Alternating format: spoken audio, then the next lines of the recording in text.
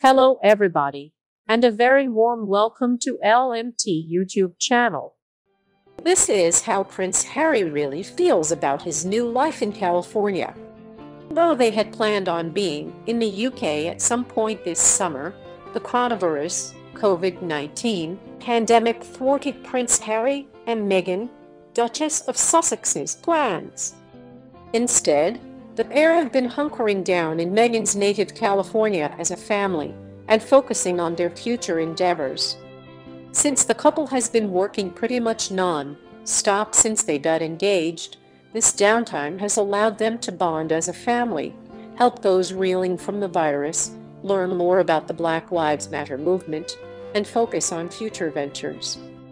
Since the Sussexes moved to Los Angeles in March 2020, staying for several months at Tyler Perry's Beverly Hills mansion, there has been a ton of speculation about how Prince Harry has been handling his new life in the U.S. Now he's revealing how he really feels about California. Prince Harry was not happy in the British royal family. When Prince Harry and Meghan announced they were leaving the British royal family at the beginning of 2020, royal fans and experts were stunned. The royal couple had been open about the scrutiny and struggle they were facing in the press, but Megxit seemed like a drastic step. However, it turns out that amid a rift with his brother Prince William and some struggles to find his role in the royal family, Prince Harry had been struggling with royal life before Meghan entered into the picture. An insider said, "The truth is Harry had been unhappy for a long time. He wanted to move in the direction that they did and had been considering it for more than a year." Meghan supported Harry's decision, but there was more than one occasion where she asked him if he was certain it was what he wanted. And she always made it clear she would support him in whatever he did. The Sussexes moved to Santa Barbara because of Prince Harry.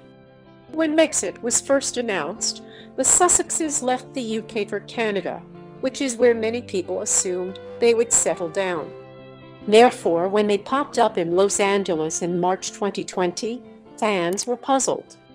Though Hollywood is Meghan's hometown, this did not seem to be like the place for a low-key life. It appears that the Sussexes feel the same. Ultimately, they've purchased their first home, a $14.7 million estate in Santa Barbara. A source said, Meghan visited Montecito in her teens and fell in love with the picturesque scenery and stunning architecture.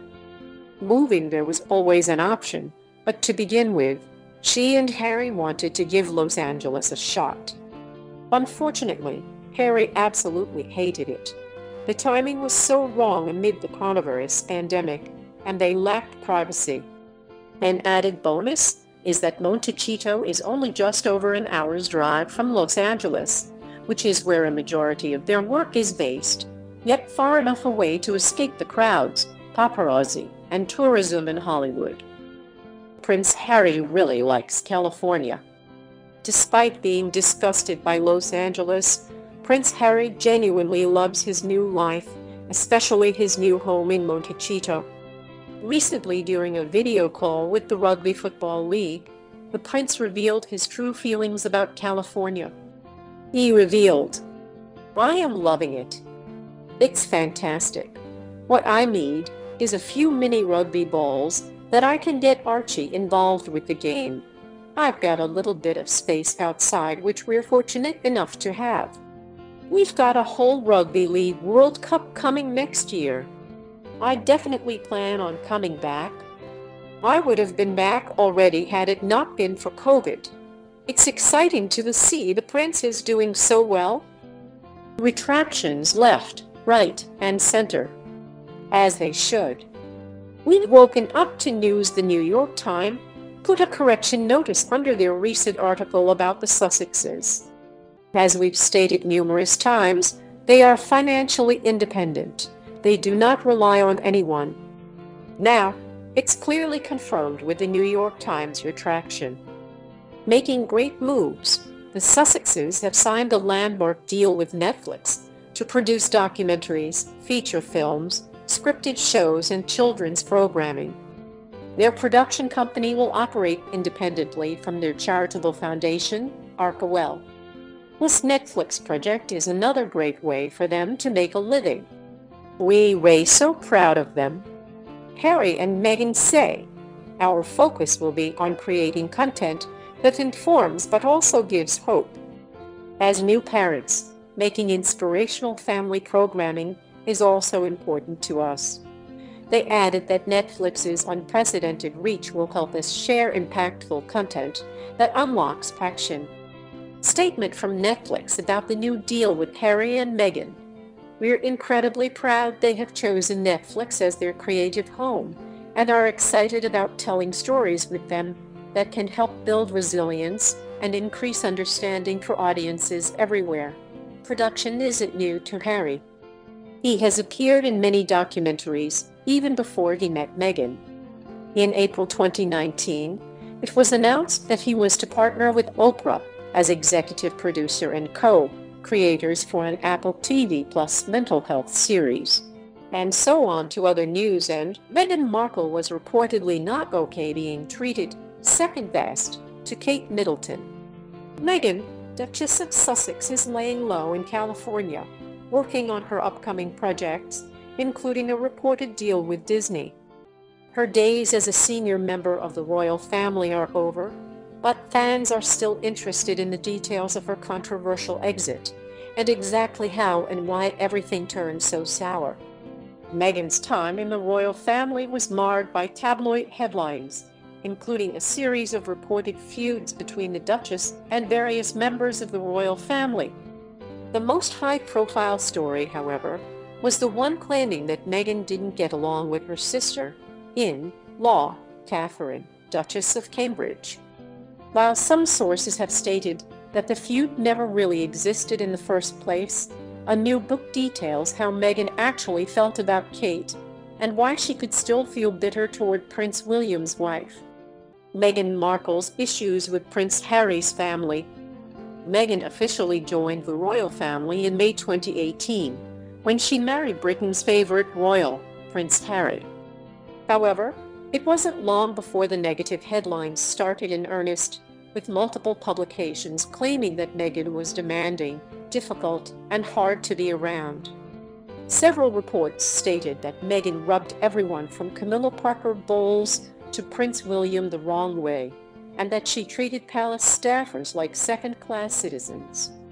Ultimately, however, it was Meghan's relationship with Kate that would ignite the public's imagination. Only a few months after Meghan married Prince Harry, tabloids started publishing stories that Meghan and Kate were embroiled in a feud. Some sources claim that the feud started at Meghan's wedding and that the two women clashed over bridesmaids' dresses, but others stated that it was all due to Meghan's alleged treatment of palace staffers. The reported feud between Meghan Markle and Kate Middleton. As time went on, other news sources started reporting that the real feud was never between Meghan and Kate. Rather, outlets revealed that it was Prince William and Prince Harry that started having real issues after Prince Harry married Meghan. Prince Harry seemed to confirm the rumors in late 2019, when he admitted that they are on different paths. When it came to Meghan and Kate, most news outlets are now in agreement that the two women were simply too different to ever form a real connection. However, a new book has some new details about their relationship, and if these details are true, Meghan never had a chance at being friends with her sister-in-law. Meghan Markle wasn't willing to be treated as second best.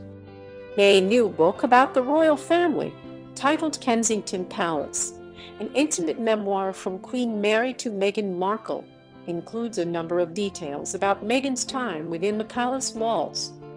Sources for the book have a lot to say about Meghan's relationship with Kate, claiming that Meghan felt resentment from the very beginning, and that she didn't want to be treated as the second best. Her feelings were compounded by the fact that her residence at Kensington Palace was much smaller than the one Kate lived in. Sources revealed that Meghan lost it on several occasions and went so far as to raise her voice and stomp her feet when she felt as though she wasn't being given the same level of attention that Kate received. As one source claimed, Meghan enjoyed success in Hollywood and had established herself as an emerging figure as an activist. All of that was the polar opposite of her life as a royal, where people behave towards you according to where you are in the line of succession. She was never going to be satisfied as long as she felt she was second place to Catherine. Regardless of what exactly happened within the palace walls, Meghan is out on her own now, and on her own path, separate from that of the royal family. Check out one of our newest videos right here, plus even more LMT videos about your favorite stuff.